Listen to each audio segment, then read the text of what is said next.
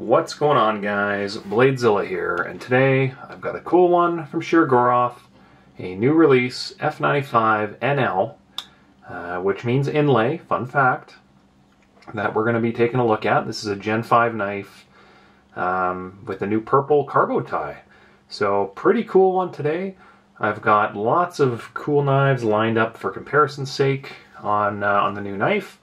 And, you know, if you've already watched the CCKS F95NL Gen 5 knife, this won't be groundbreaking, I suppose. But you know what? It's only a few weeks since that, and we already have the first edition in the new colorway.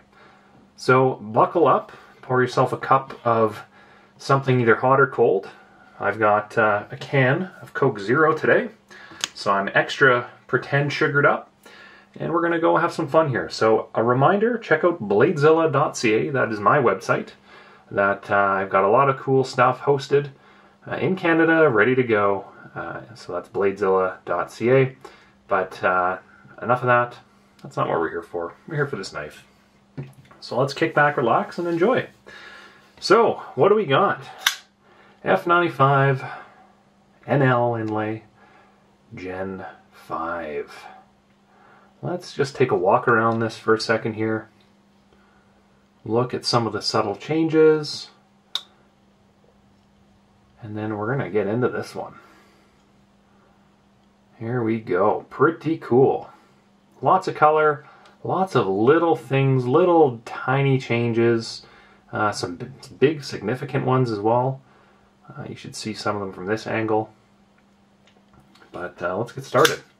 So, measurements. Any guesses? Feels light.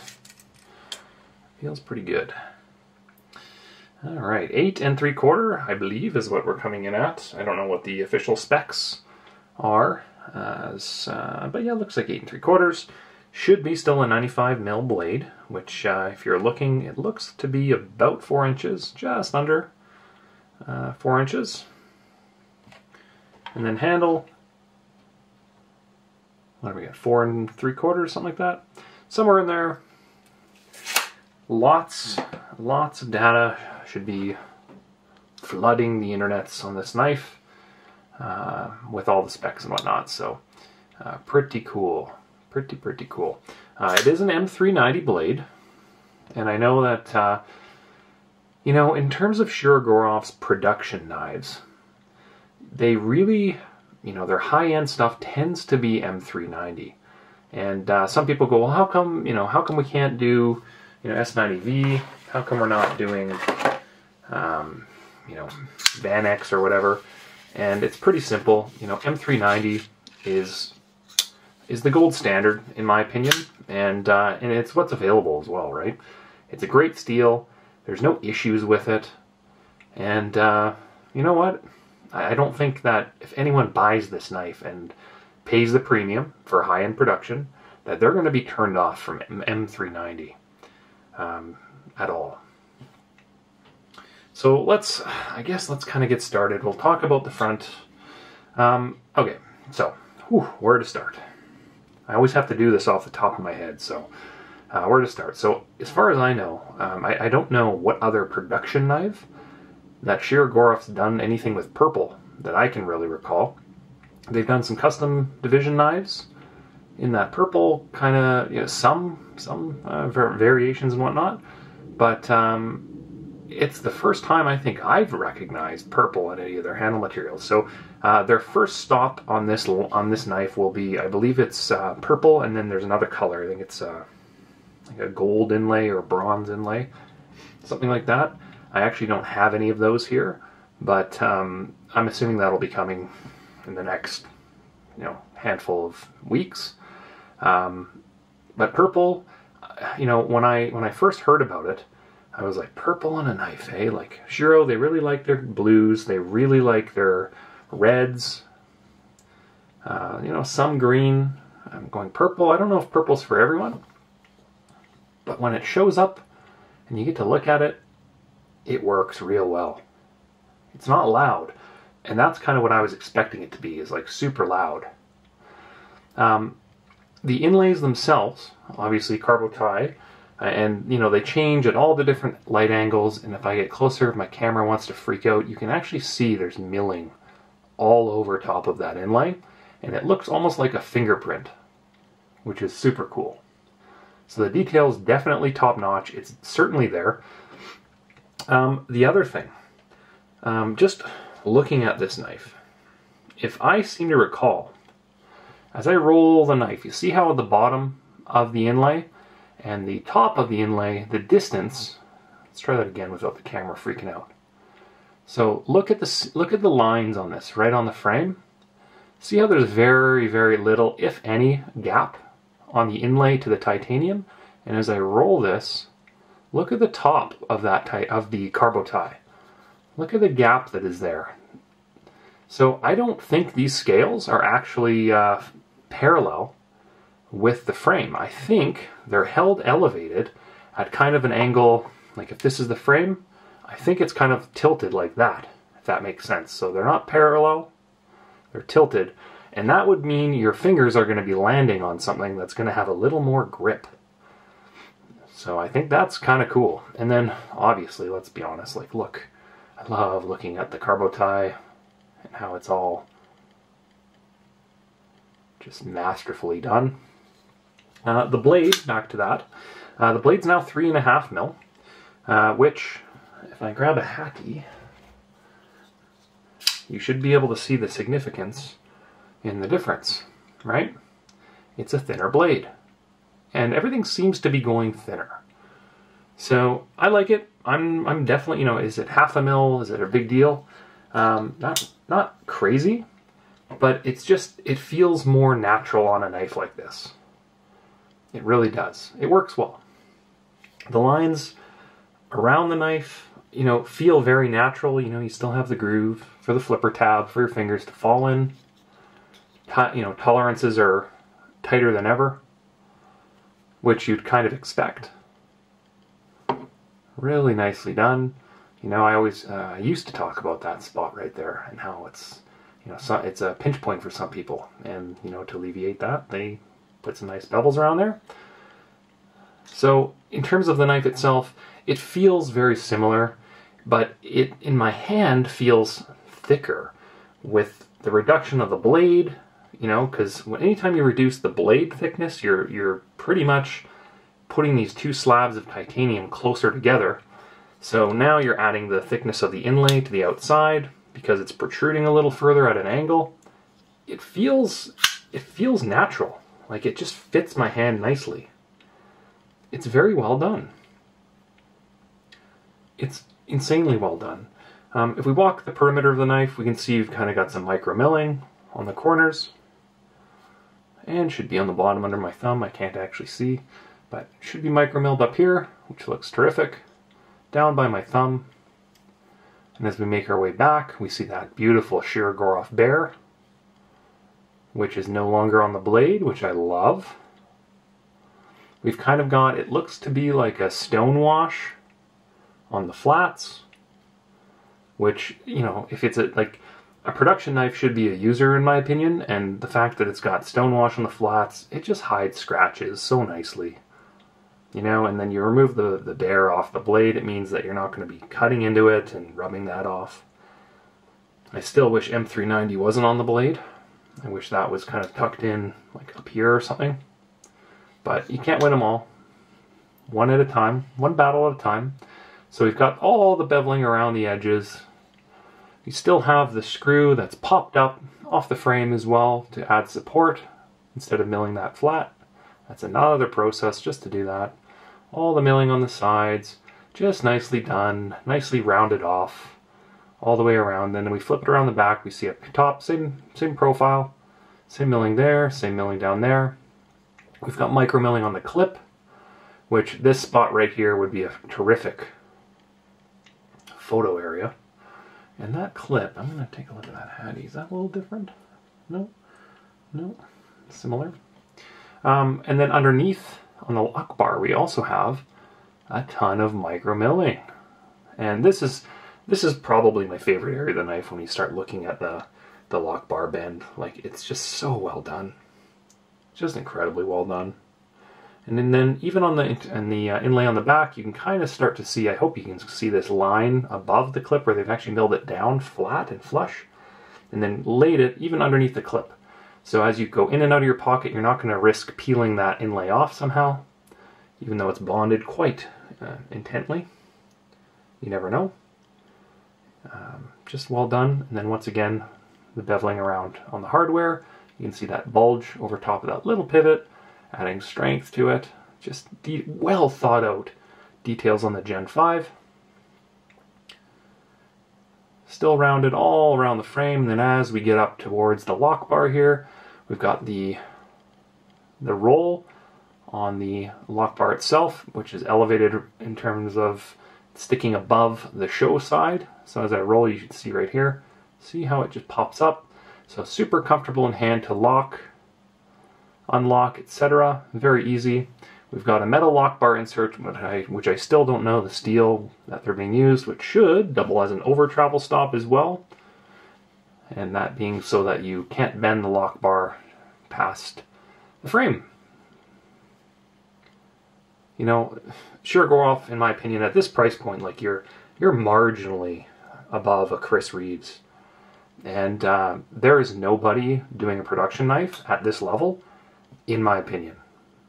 Like, nobody at that price point. It's just done so well. The blade, once again, you've kind of got some changed jimping to match the back spacer, which seems to be a thing they're doing more and more of, with obviously some exceptions to every rule. But the back spacer, you can kind of see it's a geared pattern that's got some additional milling to it, right? It starts wide, full frame, and then that kind of pinches down towards the pocket, the lanyard hole on the back, which is hidden into that back spacer, which is just gorgeous. And I like this one more than the old back spacer because it's just more pronounced, there's more work going on it, and it looks great. You know, if I were to change something, and let's be honest, nobody cares what I think, I'd like to fill that gap up right there. Which, let's be honest, if you're going to add more material, then the balance of the knife is probably in jeopardy, and, you know, it becomes a different conversation. So, Shirogorov is very much in tune with what they're doing.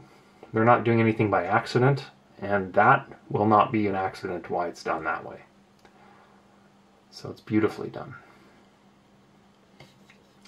The blade itself, we obviously have a little bit of a pocket in the top here, which is kind of, you know, a little different. You know, to me that looks very fighter jetty, kind of the cockpit of like a, you know, a Raptor or something. I just think it looks cool. Practically, I don't see much of a use for it, but maybe there is one, I don't know. You know, there's some bevels obviously on the cutting edge of the blade that kind of deflects away from the frame, so I don't know.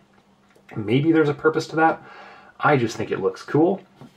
And if we compare that with the Hati, which is essentially an F95, you can kind of see what I'm talking about on the blade.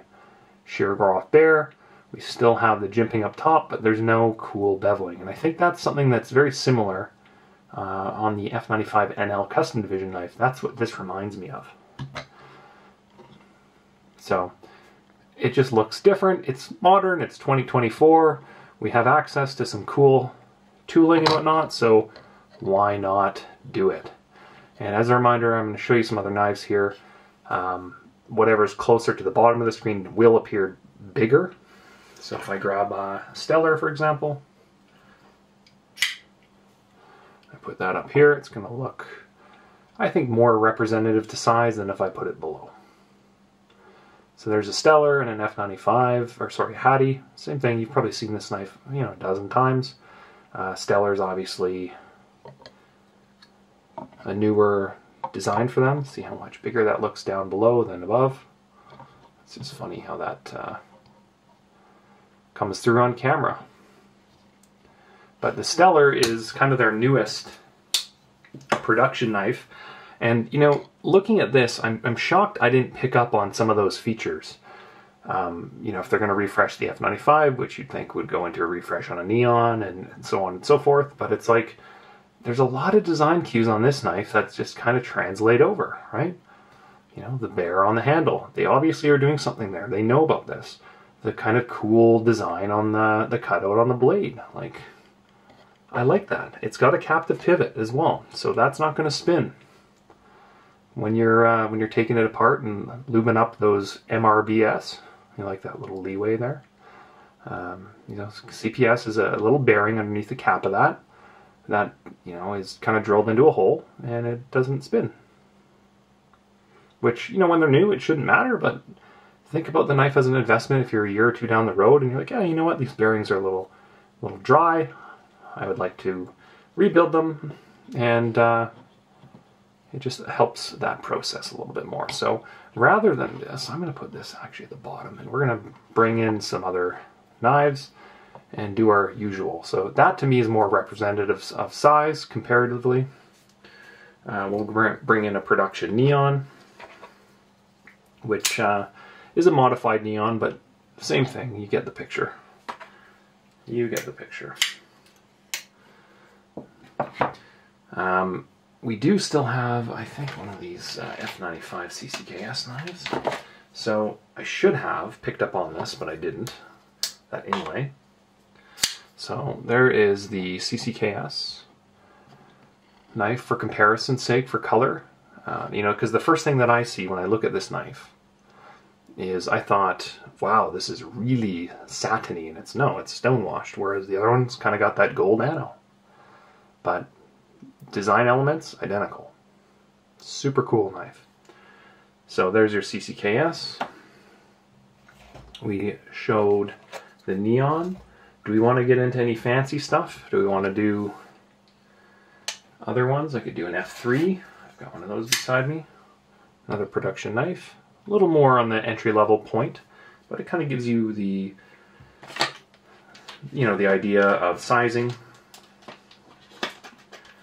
You know, a heavily underappreciated knife would be the F3 in my opinion, because they do all the different micartas, and I think this one is actually LMAX, which is super cool. There you go, LMAX. And that's not just painted, that's an actual pressed in kind of plastic red piece. And they come with a back spacer, which is G10. Super cool knife. In terms of the other knives, well, I don't know how intense we want to go today. We can do our Hati on, sorry. We can do our Neon NL, just to kind of see some inlays as well. If I want to actually get them in the frame, maybe I should center them. Just gonna put that out there. Sorry guys, I don't really plan this. I just kind of do. And these are the same size for reference, so that should give you an idea of the angle of the camera. And then I guess I'll walk down the Vegas V-Cards knives as well. Same knife, different back spacer. Super cool, super cool knives. Mini cannabis, sorry. We can look at the Kami, which is an awesome knife. Heavily underappreciated, those Kamis. I think those are going to catch on fire. We can do an RJ Martin kind of collaboration piece, which is essentially the same size but will look giant. And what I'll do is just to kind of show that. See what I'm saying? How ridiculous the angle is on that? It's leaned hard today because it's dark right now, and I'm trying to get light on it. We can do an F5 Silk Slim. Super sick knife. My only F95 custom division, actually, oh, other than my NL, which I guess there's an old school NL. I've done a video on that one as well. And one of my early custom division pickups. We can do the Bio series. Just gonna grab the light and the dark. Light is up top, dark down below. Light reflecting all over the top one and not so much on the bottom one based on the coloring. We already did a Hati. I will do a Quantum. I may as well do a Quantum. You guys want to see that? Quantum Blue. This is not the knife that is up on the site. There's another one. This one is mine. And then I guess the Sigma and Pero I can do as well. And then we'll get into some other ones that are a little different. There we go. Also very cool knives, carbon fiber, slicey as hell. What else do we want to do? We can do... Got some quantums here for reference. There's a quantum inlay and the quantium. Production knives as well, to give you the quantum comparison. And then do we want to do Astrum? We could do Astrum as well here. Or do we want to do 111? I'll do 111. We'll do one at a time here. Alright. I don't know if you've seen this one yet on the channel. The 111 Starship, which is a mega beast. And is pretty much going to make kindling out of anything in the Shirogorov world. Super cool knife, lots of taste to it, lots of features on it. I haven't filmed this knife yet, but this one will be at some point available on the site. But, you know, you've got, in my opinion, some of the highest detail that they've done. You know, you look at the milling on the pivot, and it kind of steps down around the pivot, and then steps down again into the body, and then steps down a fourth time. All different tiers of micromilling, and then you've kind of got the horizontal left and right milling, reverse flickable blade and a cutout, which I obviously can't reverse flick because I'm a little whiny person. And then a new pocket clip, which looks terrific. Magna cut, I believe, on this one. So they're obviously going down the Magna cut road, which is pretty exciting for them. Which you kind of wonder at what point Magna cut's going to bleed into their production. It might not. Full back spacer as well, if it wants to focus. So a real cool, highly desired piece. That video on this will probably be this week, because I want to get that one listed. And then Astrum, you guys have seen the SR Sprint Run. This is an Astrum, a little different one. Custom division, which is newer for them. I think there's, I don't know if all of them have been released quite yet, or if about 25 of them or so have. But a little different knife. Camera. I'm curious to actually watch this video to see how the camera does justice to the coloring on this. But really cool knife. Lots of milling. Lots of milling. Very, very beautiful knife. Excited to do a video on that one as well, and this one will hit the store at some point. But there you go. Astrum CD, and then Magna cut as well, which is awesome. Totally awesome. Lots of detail work, but these are some things that will be coming down the pipe at some point in the next week or so. If more colors of these knives don't arrive, then you know they're coming. So okay, well, a lot of knife comparison. I want to get a weight on this. I don't think I did that yet, but I'm guessing it's in the 4 and a bit ounce conversation. So let's get my scale here. Any guesses?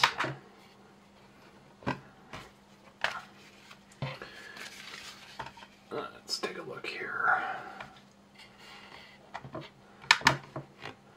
And yes, you are going to wait and watch because I am not stopping the camera. 4.4.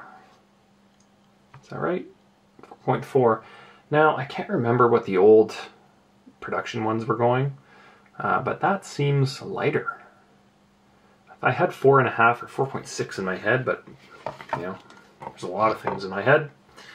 Whether they're right or whether they're wrong is another conversation. But 4.4, definitely manageable with a 4-inch blade, because at the end of the day, you want to have the ounce to blade ratio kind of pretty close.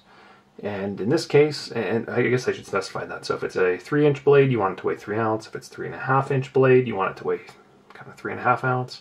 If it's a 4-inch blade, you want it to weigh 4 ounces. That's the magic ratio. In this case, you know, we're slightly over that, but it's full titanium with some inlays, so kind of is what it is. Obviously the internals are all skeletonized, which I'm going to try to grab my light here and show. Shine that down inside.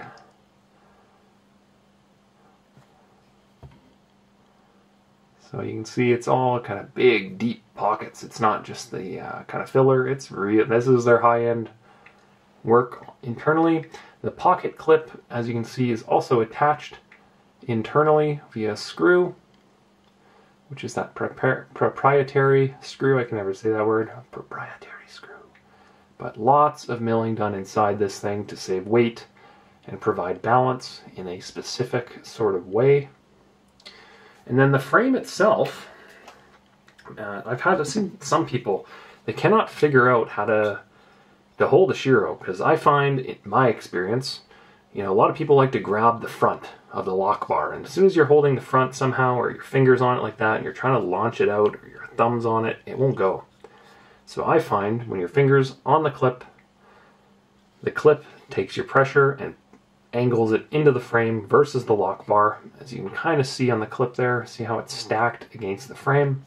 So you hold that clip, zero pressure on the knife, and it will come out every single time. The action on this one's real nice. Like real nice. So these are on multi-row bearings, and it will say that typically on the inside right here. So I'm going to grab my little light, if that's still the case. Do we see MRBS in there? I think we do. Multi-row bearing system. And if we recall multi-row bearing system, it's like their single-row bearings. So if they're single-row bearings, their entry point, typically, with a few exceptions, that's a ball bearing in a circle on a track. Kind of like what you'd think a standard ball bearing pivot would be. Multi-row bearings, instead of a single ball on the track, it's kind of 3 in a row in a pinwheel pattern. Think of it like the rays of a sun around a track, drilled into a bigger track. So the action doesn't really change a whole lot between the two. Once an MRBS knife is worn in, and a SRBS, single row bearing, or SRB, single row bearing, is worn in, they tend to actually feel very similar. But what it does is it provides more side-to-side stability, because you're increasing the surface area for deflection on the knife, if that makes sense. So it's, you know, some custom division knives have MRBS, so it's a real nice proven system, and one that I don't see them going away from anytime soon, unless they want to come out with the BladeZilla bearing system, which has yet to be patented, and I don't know what it is. And it probably sucks. Just saying. Back into the physical design, we can see on the flipper tab, it is nice, and in front of that pivot, I'm curious to see that Hati again, which would be the F95 skeleton. So to me, if it wants to focus, I think we're in the same spot. And the reason I ask that is because if we compare that to, say, the Tom Mayo, Dr. Death, see how far back that pivot is? Or sorry, the flipper tab is from the pivot? What that tends to mean is that, think of this as the gears on your bicycle, and the further away behind the pivot, it's like a bigger gear on your bike, more teeth on the cassette. So what that means is it's an easier gear, which means that when you flip it out, it will fail sometimes because it requires more force, which isn't a big deal. But as long as you know that you've got to give it a little juice, then you just end up flicking it a little harder, or give it some body English, and it's not a problem. But if you take the same force of this Tom Mayo Dr. Death and you apply that to a knife where it's in front of the center of the pivot, and it'll just hammer right out because you're adding a little bit more force to it artificially. You're increasing the ratio on it. Where that matters is when you start getting into like 111s where the blade is a lot longer and heavier. You know, you want to be able to have a nice comfortable release. The blade's heavier, so they tend to move that a little more forward, I find, which is cool. And well, let's take a look while I have it. There you go. So you see how it's like it's forward of center on the 111. That was a guess. I just used it as an example, but it is a little more forward between the two. So there you go. In terms of Shirogorov going above the MRBS, obviously they have roller bearings, so single row roller bearings, and then they have double row roller bearings. Single row roller bearings are kind of, you know, typically custom division, some collaboration pieces, some special editions.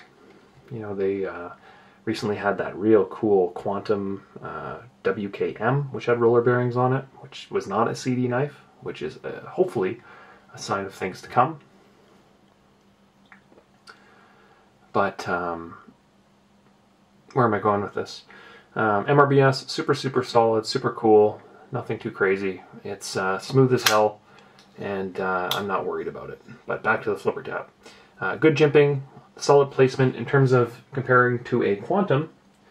Let me grab my Quantum. There we go. So a production Quantum. This one's a single row bearing monkey edge frag. You can kind of see how the flipper tab on a Quantum is built into the front at a nice little angle, which is super sick, and a lot of people love it because it's a little further ahead, but you know, you just reach forward and pull whatever is the furthest thing away. Whereas the F95, you kind of get a nice little spot which your finger falls into, and it's just very natural, right? Because the F95 is essentially like Shirogorov's Sebenza. It's their tried and true design. And lo and behold, when you go into the Neon, you know, which is essentially a small F95, that's kind of the direction they've gone with that. They have not made a little baby Quantum, as far as I'm aware, other than the mini Quantum, which is a completely different knife, which is whatever. In terms of everything else on the knife, fit in hand, very similar. The jimping feels a little bit rougher because it appears to be a little deeper as well. You still have the flat tops, but it just feels a little deeper than the old knife. You can still get down in front, but it does pinch towards the middle of the blade here. If it wants to focus on that, there we go. If it does pinch, so I wouldn't really push past the jimping. And then the knife tip itself kind of adds, swells back out, that's what she said, and then provides a little bit of strength. So real nice. You know, beveling around the handle, very similar. Fit in hand, very similar. It just fits like a glove. And, you know, everyone that I talk to, if they're saying, hey, what should I get as my first knife to experience Shirogorov, I always say, get an F95. Because that's their large Sebenza, and it's what they've made, they essentially built their company on. So it's, now I guess you could argue a Stellar might be a nice middle ground, but I still think, you know, frame lock folder, titanium, you know, Gen 5 with cool inlays. I'm excited to see what the new version looks like with the gold or the bronze inside it. Nonetheless, I'd probably still go with an F95 now that the load bear's on the handle. I just think that's so good. I love it. Centering on the blade, you know, it should be dead center, let's be honest. It is. And tolerances and everything's just that much tighter now that the blade is 3.5 mil instead of 4 mil width. The lock bar as well, the metal lock bar insert is totally you know, able to replace, etc. Externally, which I think is a Torx bit. If that looks right, yeah, looks like Torx, which is kind of what they've been doing with a few exceptions on some of the old knives. They're actually putting the bit on the outside, right? And then some of the newer versions, they're actually attaching it from the inside, which I don't have any custom division. I'm just going down the list here. I don't have any of the NL's gone. Yeah, so they would kind of screw it in from the outside. So anyway, yeah, a little change there. The hardware itself, so it's a flathead. Like, let's not bullshit here. It's a flathead screwdriver. Do you need the Shirogorov tool? No. Would it be nice to have? Yes. If you're spending 1,100, 1,200, 1,300 bucks on a production knife, then yeah, you know what? Like, get the tool. You're not going to have any problems. In a pinch, you can use a penny. You know, because the penny's a softer material than the hardware. You can use a folded up credit card. But once you buy a knife like this, your credit card's pretty well useless anyway, so may as well just use that. I'm just kidding. Yeah, the tool's pretty simple. You can kind of go with a couple different routes. You can go with the cyber tool, which is this guy, which allows you to kind of, let's move that away. Allows you to bend the tool and provide some force. It's magnetic. You can put the bits inside, they're stored in the handle. Or you go with like the custom division tool, which is this guy, which has 5 bits instead of 4, and it has the reverse bit that the custom division have. And then in the top, obviously they're all individually numbered. A little more expensive, but carbon fiber, and carbon fiber CF equals $$. But the bits between the two are shared, so you can kind of change it up if you want. They do have some pen tools as well, which seem to actually haven't really done a pen tool in a while. Hopefully we can get some more pen tools, because they're a little cheaper, and usually they're just like 2 bits, maybe 3. So small, medium, large, just on the standard Shiro bits. But I've done the weight, I've held it in my hand, talked about the M390, talked about the bear on the handle, metal lock bar and spurt, the new cutout in the blade, which comes from the NL custom division / Stellar, I guess now. The micromilling on the clip is tremendously done well.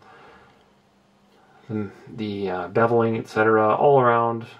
The lock bar looks great with its micromilling. The blank on the other side here on the hardware, just a really solid update to the F95. You know, if purple's not your thing, I would stay tuned, because obviously there's going to be some, you know, I was reading Shirogorov's Facebook page today, and they were talking about other variants of this. And let's be honest, like, why wouldn't they do other variants? Like, why wouldn't they do a blue? Why wouldn't they do a red? Maybe a green? Unless they're kind of keeping it funky and going, hey, let's do purple. You know, they did teal already on the CCKS knife. You know, maybe that's the new direction. Maybe we're going to see some real different things on this CarboTi inlay. But I would think that blue would be around the corner. I would think red would. And, you know, maybe white. Or maybe we're just going to see like another, like a stealth black. Just all black. But the beauty of the CarboTi and the beauty of this is you throw a color into the mix, you personalize it to your liking, and it's not loud. And the thing changes so much that I think it'd be kind of a waste to just do black carbon. Throw some white in there, throw whatever, some gold. It's a beautifully done knife. I think there's going to be a lot of happy people on the new update. You know, is it a evolution or a revolution? I think it's an evolution. I think it was due for a little bit of an update. They made some subtle changes, and I don't think it's going to disappoint anybody. I think if you're looking for the revolution and the big update, you're not going to find it. You're getting a knife that has some very subtle hints at some adjustments, some tweaks, some fine-tuning on a design that's now, what, 12 years deep? And it's done well. I don't know what else you want. You know, from here, the suggestions I would make, personally, don't matter. Because I like the knife the way it is. You know, I want M390 off the blade. That's it. I wanted a different spot, off the cutting surface. It's like, okay, we can do that. That's about it. It's going to be a great user. You guys are going to love it. You know, it is an expensive knife. But if you're in the you know, the gap that's, hey, I've been into some high-end production stuff. You know, I've got some Chris Reeves, maybe I've got some Hinders, some other stuff in that kind of price point. It's not going to be a big leap, but as soon as you get it, you're going to realize why it's an expensive knife. You know, is it a $3,000, $4,000, $5,000 custom division knife? Nope. but is it a complete step up of the competition at the $1,000, $1,500 price point range? Yep, it certainly is. So, there you go. That is the F95NL Gen 5 new knife from Shirogorov that I've just spent apparently 35-40 minutes on. I don't know how that happened. I'm sorry. But check out the website, BladeZilla.ca. If you want to order one, I'll have a handful of these up as soon as they're available. And then, you know, anything else, hit me up, Instagram, TikTok, etc. Send me a note and let's chat. More than anything, it's a hobby. Or leave a comment below. We are on YouTube, I assume. Unless it's 2029 and all of a sudden we're re-uploading onto a different site, which I doubt. So there you go. There is the F95NL Gen 5 in Purple CarboTi with an M390 blade. And I think that's going to be it. Alright guys, have yourselves a great week, and we will talk soon. Peace.